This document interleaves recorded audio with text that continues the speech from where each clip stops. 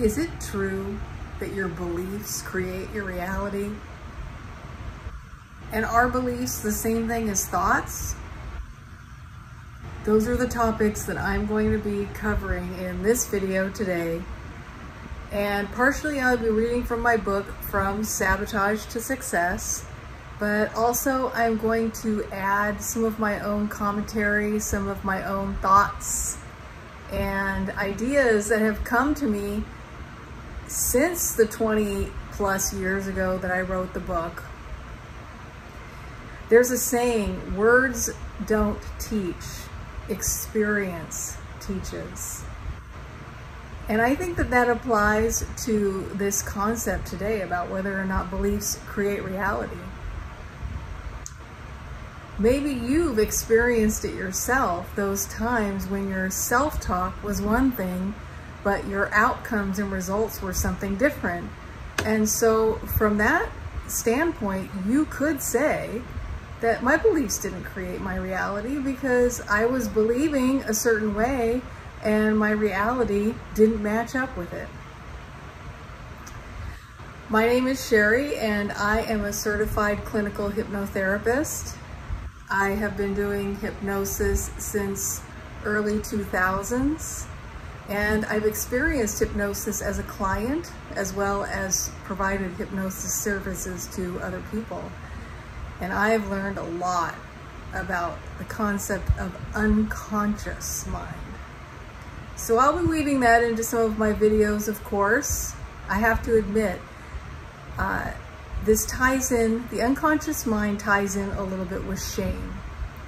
And shame, guilt, embarrassment, have some similarities, some overlap. So when I wrote my book, From Sabotage to Success in 2000, actually in the late 90s, I was still at that point where I wasn't quite comfortable telling other people that I was actually involved in hypnosis. So I tried to hide it. It was like my shadow. Hypnosis was my shadow. And ironically, hypnosis is one of the places that helps you to find out about shadows. But anyway, we'll get into that on a different video. For today, I'm going to read from my book, From Sabotage to Success. I'm going to read a portion of a portion. And the, how you say it, the heading is Beliefs Create Reality.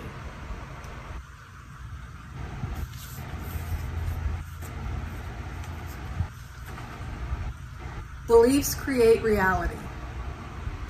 Beliefs sometimes act as blinders, causing us to ignore what doesn't support our thinking and notice only what fits into our schema of life. For some of us, our beliefs make up our identity. For example, if you're a male who believes that a good man provides for his family and shows no emotion, you may have made a career success and emotional denial a part of your identity. The more firmly you hold on to beliefs for your sense of identity, the more you will refuse to see anything that negates or challenges your thinking. An example of extreme thinking might be found in someone with anorexia. Persons with anorexia believe themselves to be fat. And therefore, this is what they see. They look in the mirror and they block out all information that negates this idea. Even if they wear a baggy size 1 or only weigh 80 pounds, they will still proclaim that they are fat. And this is what they truly see. What about that? Maybe you can relate to some part of that. There really is a lot to be said there. I mean, first of all, this idea of our beliefs sometimes act as blinders. Our beliefs sometimes act as blinders.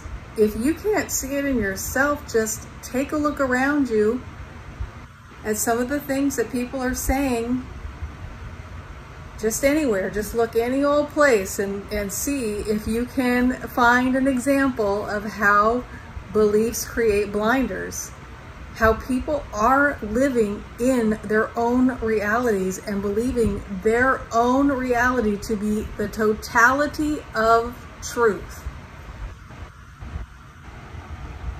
It's as if the other people in the world don't exist unless they're like you.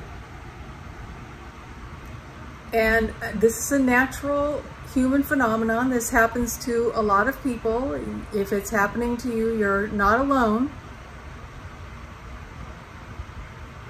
But there are some dangers involved in this. Now for me, I'm the author of From Sabotage to Success. I'm the person who does hypnotherapy. So I'm going to narrow in more specifically on those things that have to do with, let's say, negative habits, negative beliefs, and how that's impacting your personal life. But sometimes one of the ways to see it is to look outside yourself, because it is harder to see it in yourself than it is to see in others. Part of that is what I talked about earlier, this shame, this embarrassment, this guilt.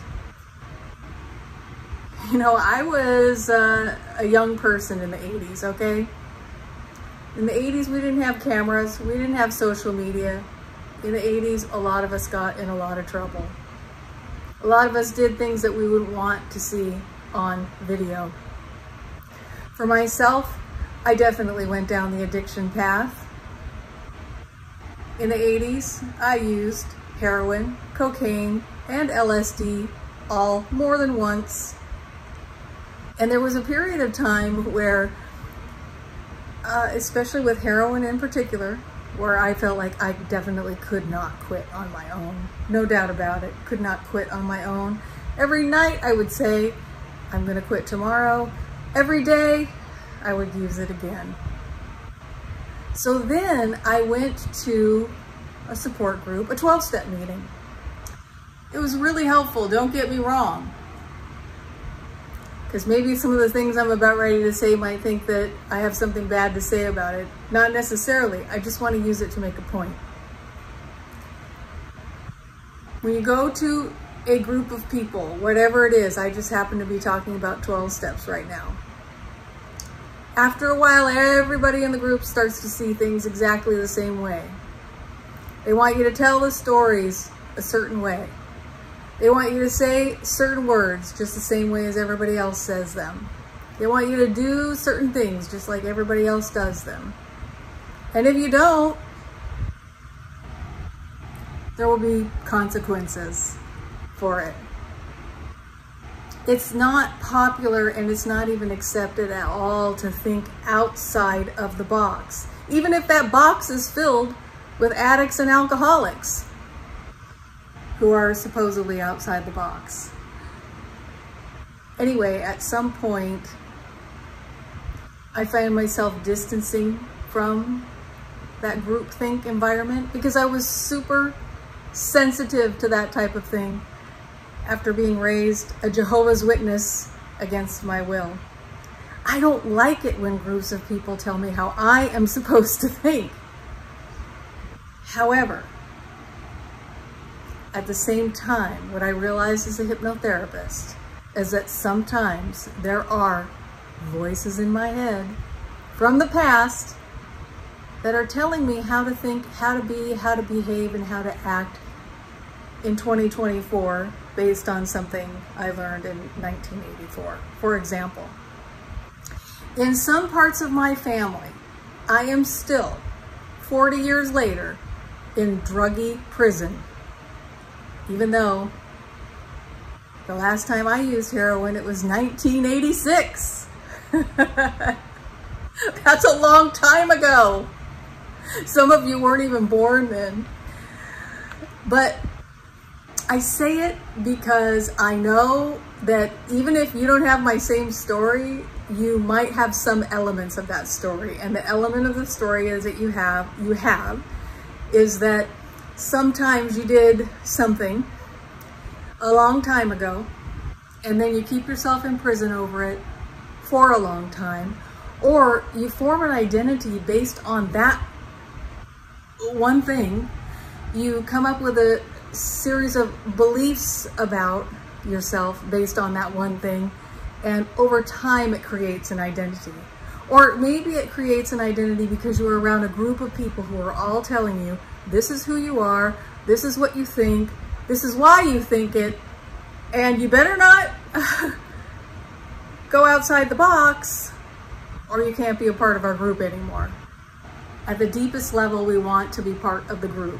So unconsciously, we'll just agree, even if some part of us doesn't quite feel comfortable about it. So I'm talking about beliefs, I'm talking about the unconscious, and I want to add a little something to this right now before I end this video, but I'll go deeper into various things that I've touched on in future videos. Part of what would make me want to go deeper into some of the things that I touched on is if you comment on it, okay? What is it about this that you relate to? What is it about this that you want to know more? So we think about beliefs. We say beliefs create your reality. And I think a lot of us, when we hear the word beliefs, we think about the mind. We think about the brain. And we think about thoughts that are going through the brain that we can hear in words, or maybe even see in pictures. But sometimes the belief is felt in your gut. There's gut-brain coherence, and sometimes the belief is felt in your gut.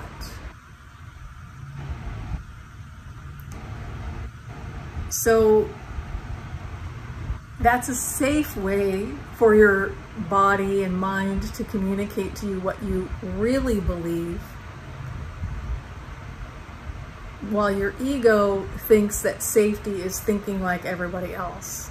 Now, I put a lot in that last little part there, so maybe you might want me to unpack some of that, or maybe you might want me to give you some examples of other books and teachings that are out there where you can explore it a little bit deeper. But do beliefs create reality? Yes, they do. Are they always words and pictures that are in your brain that you can see or hear? No. Sometimes they're in your gut and other parts of your body. And sometimes those ones that you can't hear are actually stronger than the ones that you can. So to learn more about how your beliefs create reality and also how you can change them through hypnosis and other methods, stay tuned to this channel. I usually am posting videos about once a week. That might be picking up fairly soon. So if you want to stay in the know, hit subscribe and also that bell icon so you can get notifications of all upcoming videos. Bye for now.